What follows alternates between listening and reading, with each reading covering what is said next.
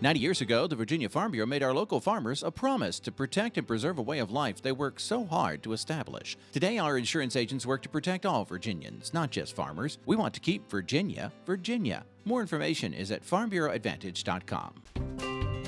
Would you like to put your business in front of rural America and the ag community every week? We have sponsorship opportunities available that will do just that. Get in touch with us to hatch a new plan. Hi everybody, welcome to Virginia Farming. I'm Amy Rocher. This week we travel to Whitehall and learn about kombucha. It's a fermented tea that's becoming quite popular. Then Chris Mullins shows us how to grow eggplant from the ground up.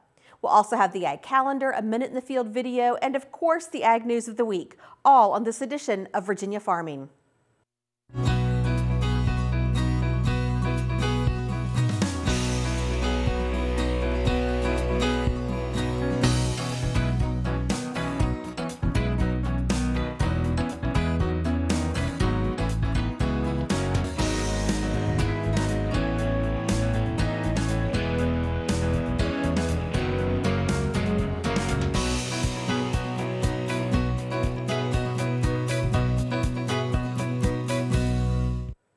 Governor Terry McAuliffe has announced that Virginia's agricultural exports, which also include Virginia forestry products, reached $3.19 billion last year.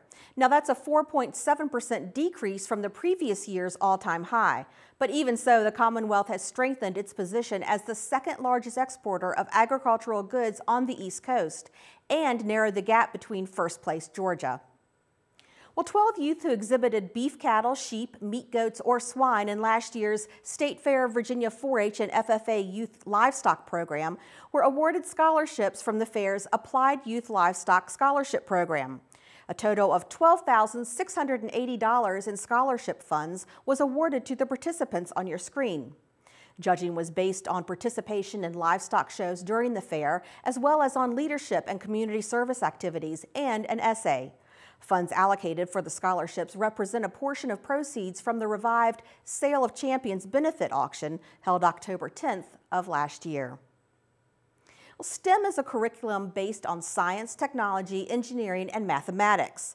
Carroll County High School has a modern STEM lab where students are taking agricultural learning to a whole new level. Dave Miller has more. Carroll County High School is in the mountains of Southwest Virginia. It's no surprise that the ag technology program at the school is important in this rural community. What makes it unique is that it's the first high school science lab focused on agriculture in the nation. The modern science, technology, engineering, and math lab will prepare students for new types of farming with biotechnology with real-world applications, like growing corn that is insect resistant. We have done lots of experiments in here. We've extracted DNA from certain plants and figured out there are GMOs. We've done E. coli and coliform testing. We went to Virginia Tech and went to the water testing lab there, and they showed us how to do coliform testing when you put the water in this, it's like a packet thing, and then you add a powder to it, and it turns it yellow if there's coliform. And then you put it under a black light, and if it glows, there's E. coli in it. The STEM lab is very, very important to Carroll County.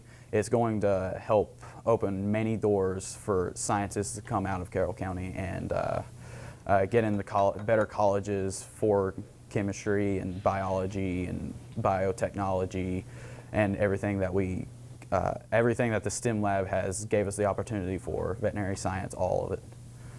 The $500,000 lab allows students to explore all types of agriculture careers, not just vocational agriculture. The students at Carroll County High School recognize they have a rare opportunity and are eager to take advantage of it.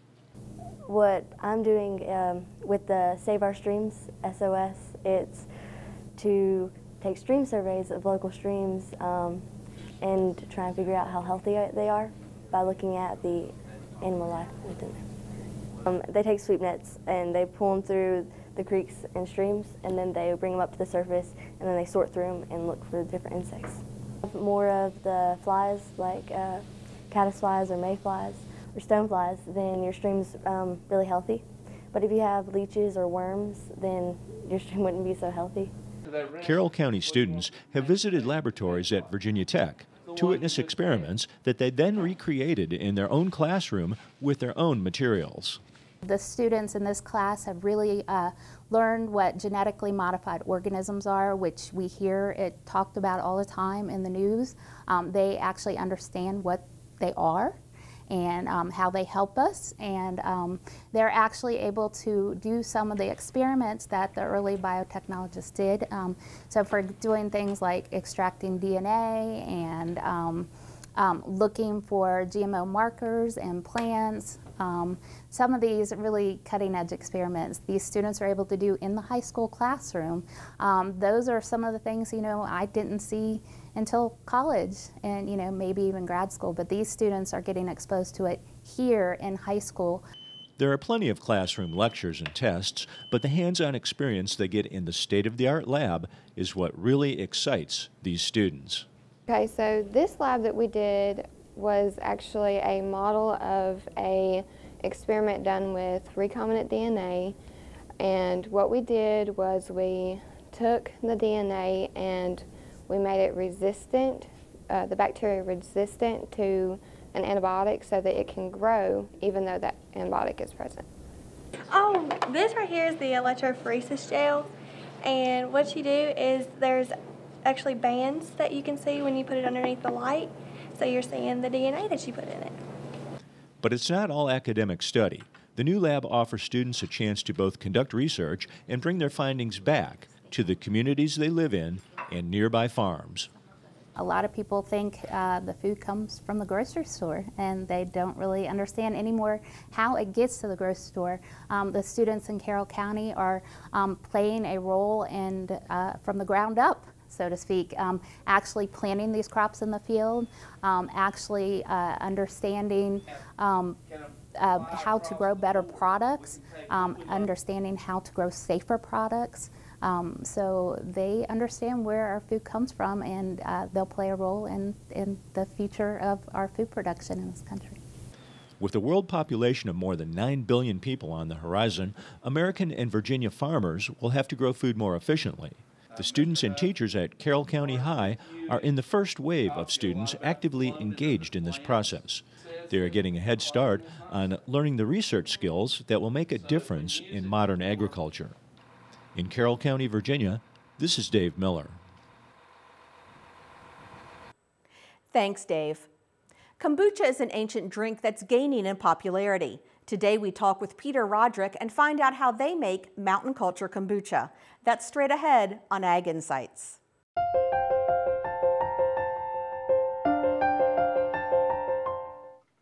Today we're in Whitehall, Virginia, and we're visiting Mountain Culture Kombucha, and I'm joined by owner Peter Roderick. Peter, thank you so much for having us out today. Thank you, Amy, for coming. So explain to me a little bit, what is kombucha? So kombucha is, the short answer is that it's a fermented tea. Really what it is, it's a very similar process to making beer. However, instead of alcohol being the end result, it's probiotics. So we start with green tea. You could use green, black, oolong tea, any kind of actual tea leaves. And then we use organic evaporated cane juice for our fermentable sugar. So what we do is we brew a tea as if, just like you were brewing a cup of tea at home, only a lot bigger. And then we add our sugar to it. And then what we do is we add our live culture of kombucha into these tanks where we do our main fermenting here. And then they're fermented out. And from there, we pump them up the hill into the trailer where you saw earlier with the bright tanks. So that's where we add flavors and make them cold. And the big thing about making them cold is since it's naturally effervescent, in order to get it into this bottle, it really has to be cold, otherwise it just bubbles everywhere. So, and you don't really get much liquid in the bottle, it's just all bubbles. Yeah, it would just be all foam. Okay. So that's basically what kombucha is fermented tea that results in a lot of probiotics. And it also, you get organic acids, that's kind of where the tart taste comes from. So okay. That's all part of it. So how did you come to the decision where, okay, you know what, we're going to start brewing kombucha? How did that all come about? Well, I guess it probably really all started over a decade ago. My mom, when I was probably about 11, handed me a bottle of kombucha and said, you're drinking this whether or not you like it, and just because it's good for you. So, you know, I definitely remember the first sip was like, wow, that's weird. Do I like that? And, you know, fast forward a few years later, and I was out of my own and drinking it all the time and just trying all the different brands I could find. There weren't that many back then, and eventually just started, I got so into drinking it, enjoying it, and the way it made me feel that I wanted to make it myself, and finally found someone that had a culture that I could get my hands on to actually start producing it, and took about 6 to 8 months of trial and error, and mostly error, to finally start getting something that I wanted to drink. And then that sort of turned into just making it for myself for a long time, and eventually, I would share it with friends and family, and they'd ask if they could, take some bottles home or something. And so that sort of snowballed into doing 10 and 20 gallon batches on a really small scale, sort of delivering them to a few people, pretty much like the milkman used to be, where I had returnable bottles and people would pay like on a monthly basis. And then that sort of just snowballed to the point where me and Kelsey were sitting down one day, and we were just like, we should probably turn this into a real business, or at least try. Okay, and Kelsey's your partner. Yep. And when did you guys start Mountain Culture? We started working on figuring out what we would, it took forever just to even figure out what was required from the health department, the Department of Agriculture, and everything else. We started that process in the spring of 2012, and we finally got to the point where we had done all that and gotten our permits and everything else, and were able to start selling at the Charlottesville Farmers Market in the fall of 2012, September. That's right when we started off. Okay. So then what happened? At the farmers market, it just took off? Yeah, it was pretty crazy. When we first started off, we were brewing about 40 gallons per week, and we were really worried if we were going to be able to sell it all.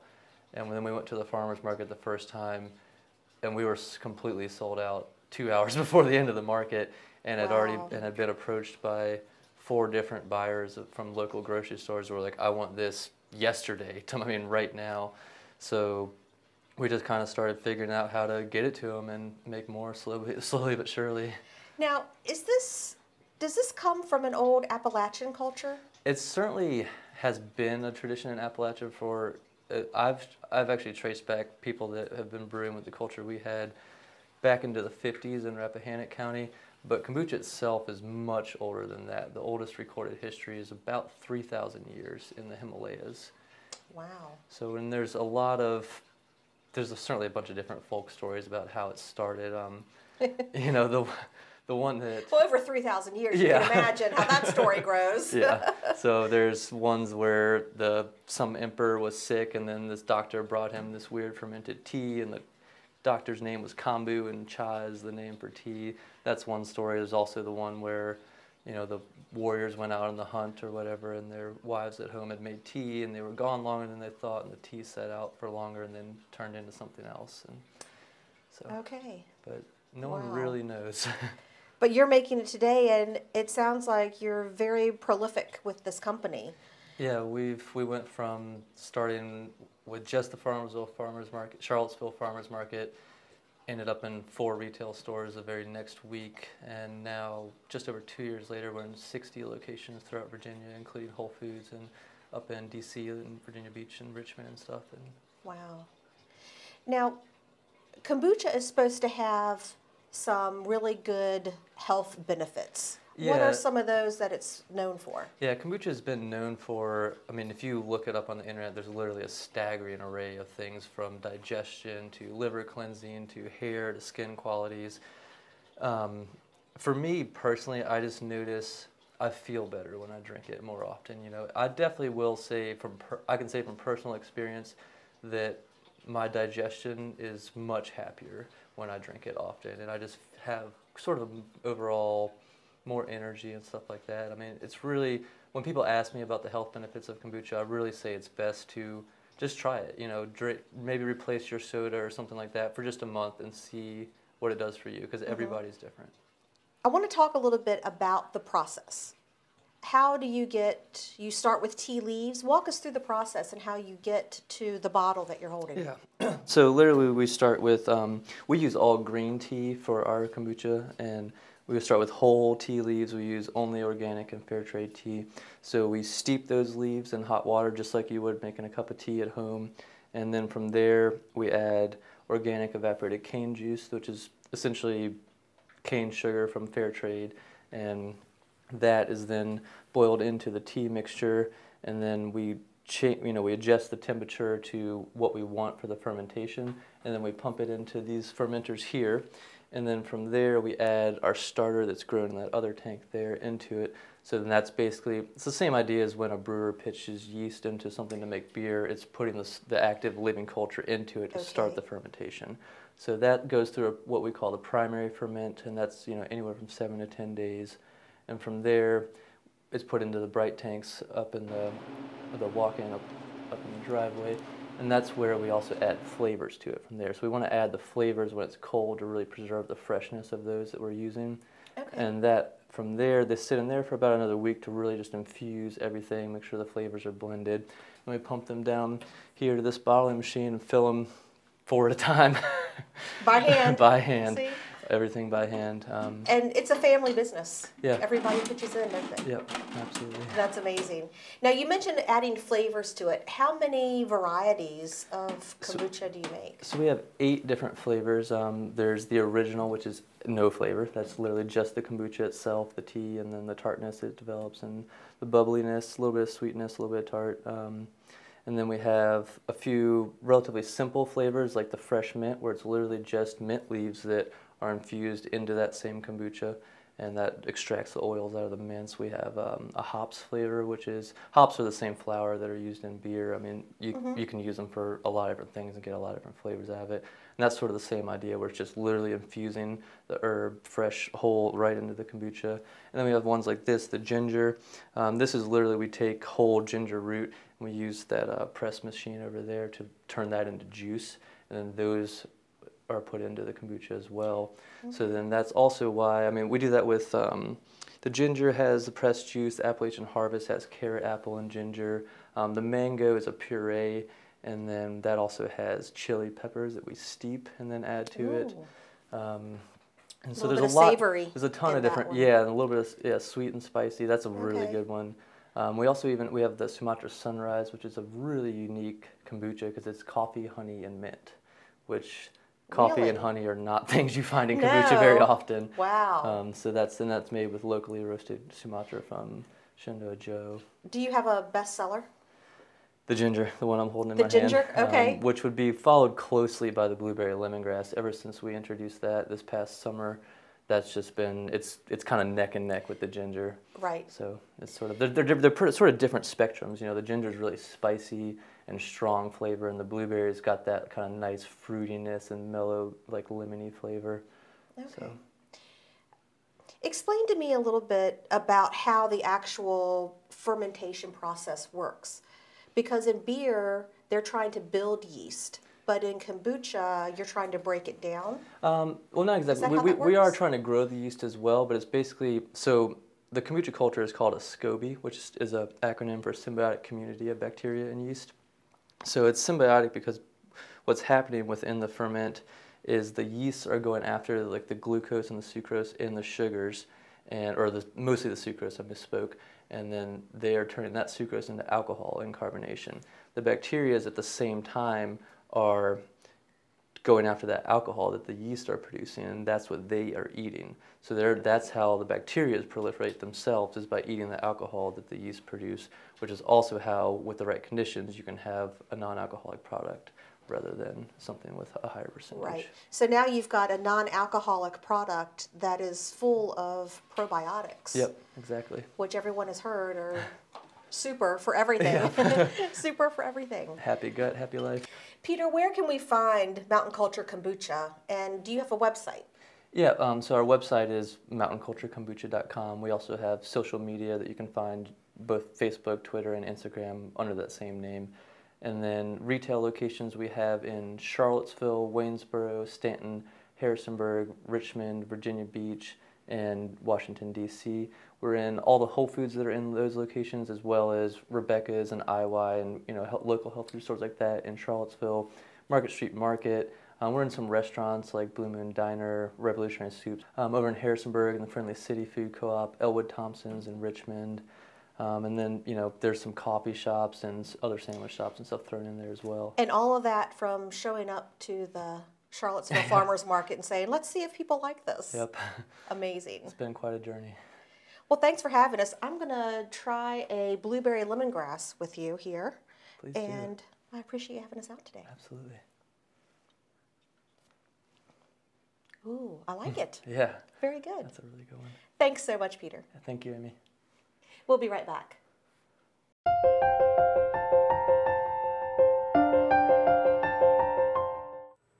Eggplant is an interesting plant that comes in several varieties and can be very versatile for cooking. Today, Chris Mullins has tips on growing eggplant from the ground up. So today we're going to be talking about eggplants. Now, everybody loves eggplant. It's something that people are starting to cook with more and more. It's real popular in different dishes.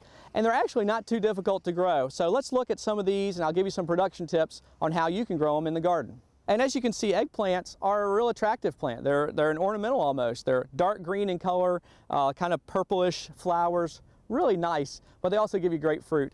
One of the first production tips I'm going to give you is make sure that you get your transplants in the ground when there's warm ground. So for most of you, that's going to be sometime in May. Putting them in cold ground, putting these down just doesn't do very well. They slow down, they sit. So make sure that soil temperature is up in the 70s, almost 70, before you plant your transplants. Now, when you're putting your transplants in, they need to go anywhere from about 18 to 24 inches apart, and that'll give them enough space. The eggplant, unlike tomatoes and peppers, really don't need any trellising. Occasionally, you might find one with a heavy fruit load that you might put a stake beside, but otherwise, you don't have to worry about stakes too much. Now, they do need irrigation. Eggplant, throughout the growing season, are going to need quite a bit of water. You can use overhead irrigation, but really that gets the leaves wet and you could have disease problems. I would say drip irrigation is going to be your best bet. Try to put something like drip tape or a soaker hose that you can put down and give them constant water throughout the summer, and they'll do really well for you.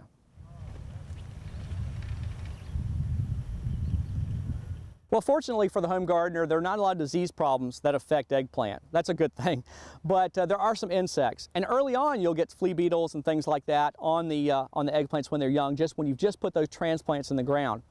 And what you can do is cover the plants with hoop row cover that will protect from cold weather, but it'll also exclude those insects from getting on there. And later in the season, you'll get caterpillars and beetles that might attack the leaf and make holes in it, and you can just apply there a BT product, and you can get that type of spray at your local garden center or home improvement warehouse, and that'll take care of all that.